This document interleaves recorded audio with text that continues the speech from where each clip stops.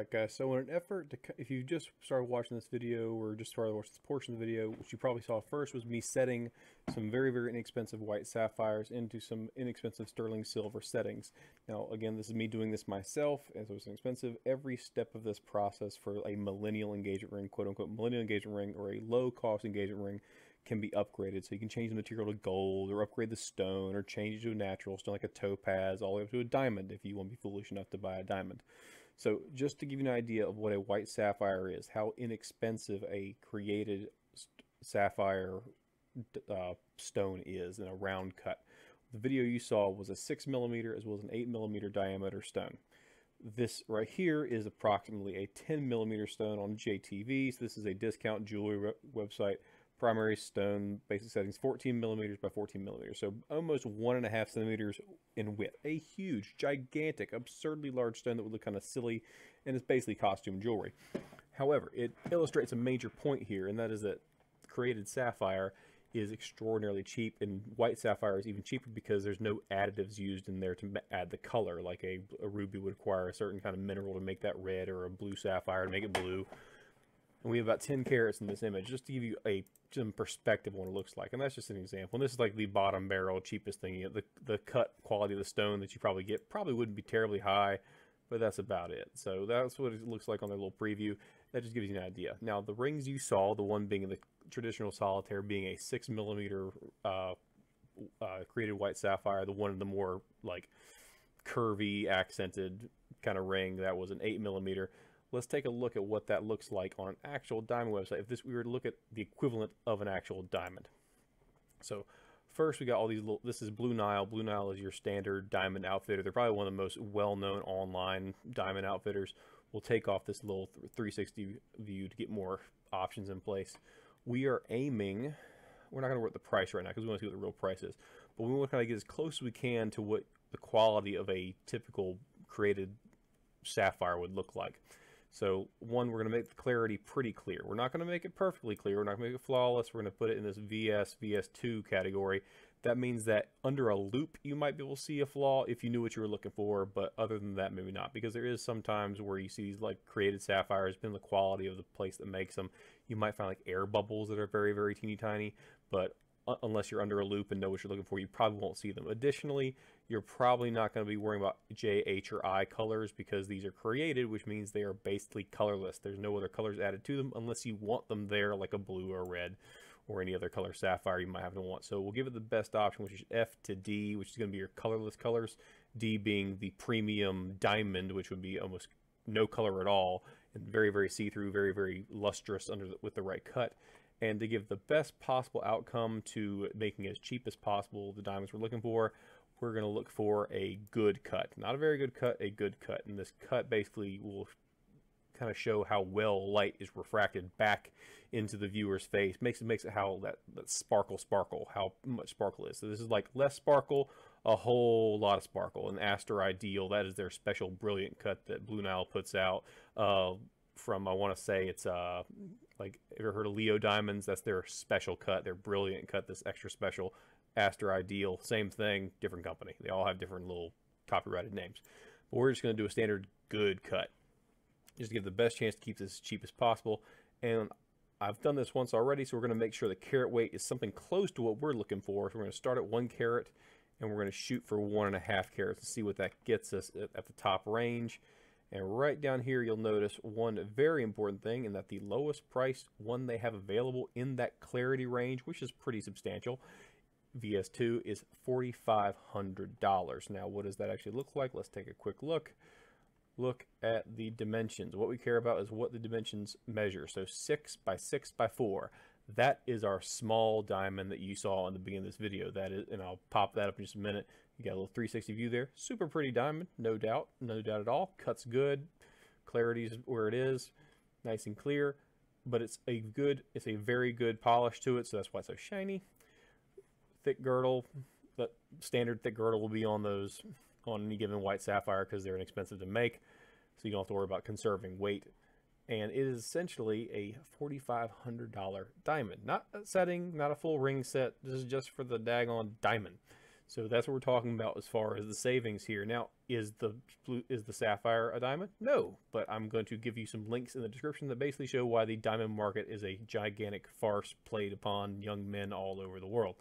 And then you'll see, and you'll read some articles, watch some videos. One's from College Humor, a great little thing about the De Beers company, and it just kind of shows you that marketing is why diamonds have value, and there's no other reason.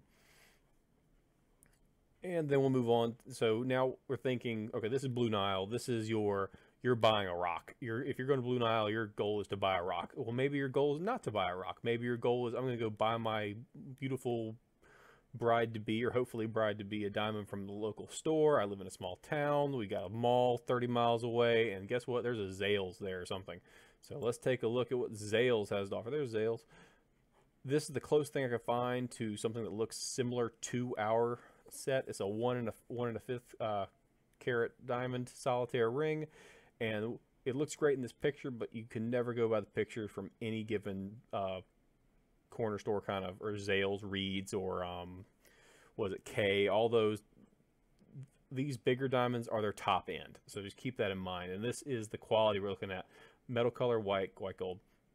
What we care about is the diamond itself, the weight on it. Let's look. Stone type diamond, stone color white. It's not clear, so it's a lower quality colored stone.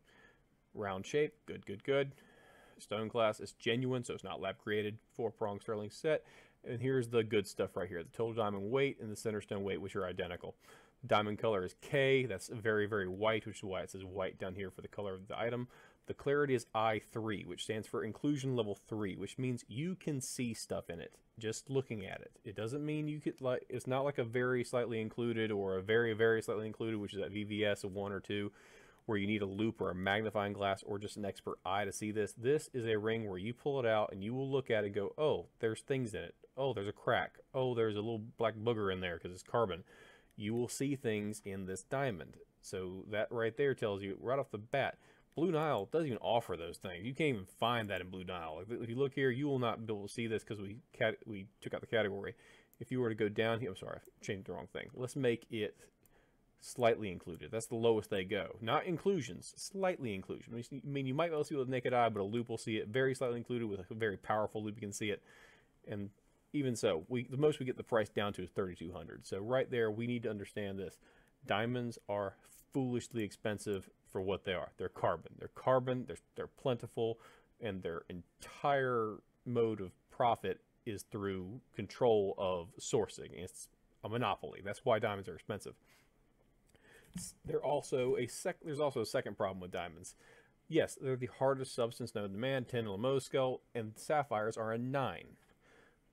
They're the only thing stronger with them is diamond than these white sapphires you just saw being set up.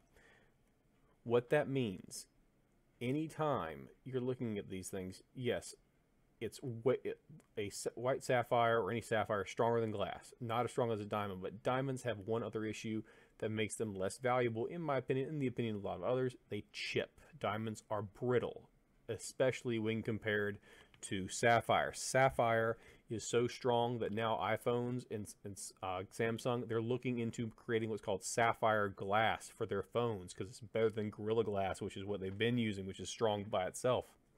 So sapphire is a great material just to work with in general. There's no issues with it. You're not going to worry about it.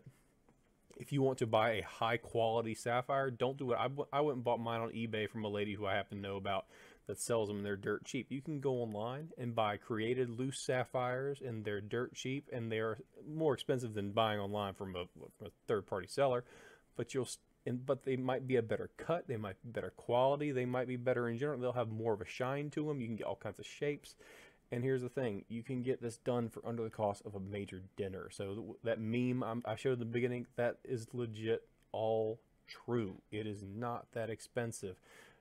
I live in the South. If I want to go somewhere and get it professionally set, it costs a big bag, $20 one time. I got some jewelry from my wife, said it was $20.